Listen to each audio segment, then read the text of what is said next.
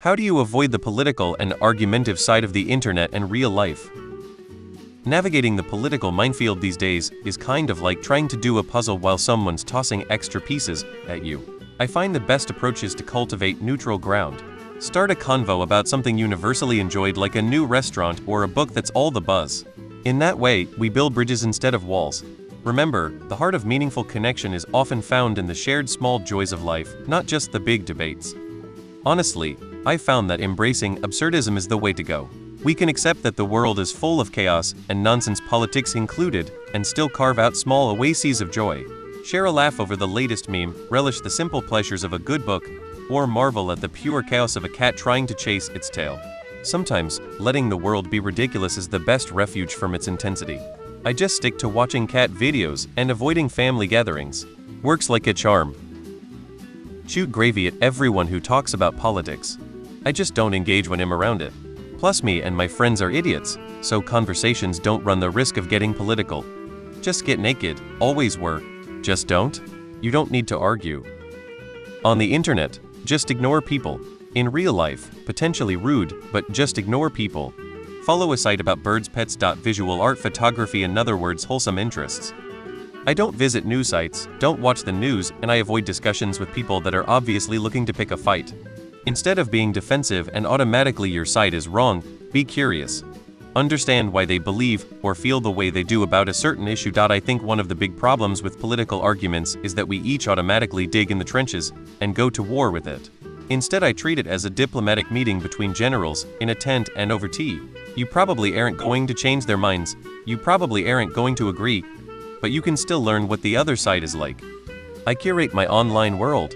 I follow interests, not arguments. I follow people and channels that share my hobbies and interests.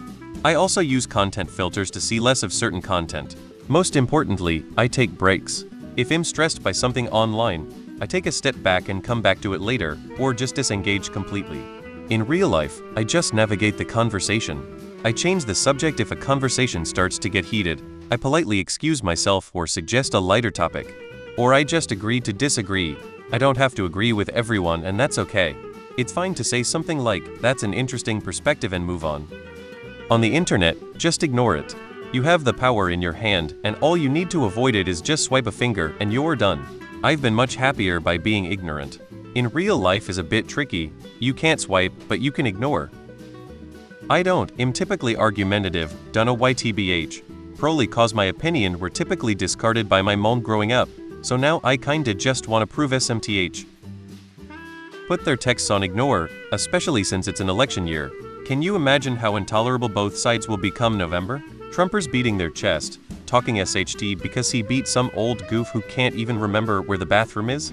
Both sides should be absolutely ashamed that these are our candidates.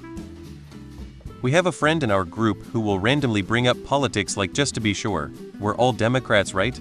We just act like we didn't hear him. Acceptance and tolerance turned into, if you don't celebrate everything I do, you're literally a Nazi. No clue. These people go looking for you. The argument, not the topic, is the point. On the internet, ignore people. In real life, maybe move to places like Singapore. No one BS about Israel and Palestine issue on street. So back in the mid-noughties, I was deeply interested in the new atheism movement. Richard Dawkins, Chris Hitchens, Dan Dennett RIP et al. I read all the books, was active on the RDF forum, etc. I learned all the arguments the religious made and made efforts to make rational and respectful arguments. Then I realized something. I'm never ever going to change someone's mind over the internet. There's literally no point in arguing about this, and by extension, politics, the latest genre, film, wokeness, which console is better, and so on. So now I don't. I could, but actively chose not to engage. It makes me much happier. Click that log off button. In real life, there's not really anyone who is entirely opposed to my politics, so we can always find a common ground when talking to pastime. I don't think you can. Change the subject. I only acknowledge politics on Reddit. Everyone and everything and everywhere else on the net, and in real life I just shake my head and laugh, and if I can, I dismiss myself and walk away laughing loudly at the person, or I dismiss them from my house, property, or car. I have made more than one person walk off my property or get out my car and walk because they talked politics and or religion. Politics and religion divides and hateful, designed for people with hate in their hearts, and those people cannot be saved and will have an independent thought. so I just don't tolerate them, except when I'm having fun trolling Redditors. On the internet, I only use Facebook for specific groups related to hobbies and don't scroll my friends' feed. On Reddit I only sub to only things of interest to me. In the real world, most people are polar, so when they try to argue one side of an issue, just mention you can see their side and then point out false issues on both sides. This way you dismiss both sides equally and also signal you aren't entrenched or vested in either side. This doesn't have to mean you aren't, but people trying to argue with you over a polarized issue or any issue at all aren't trying to let you convince them anyway. Just dismiss the whole thing and move on with your life. They'll find someone else to argue with and annoy.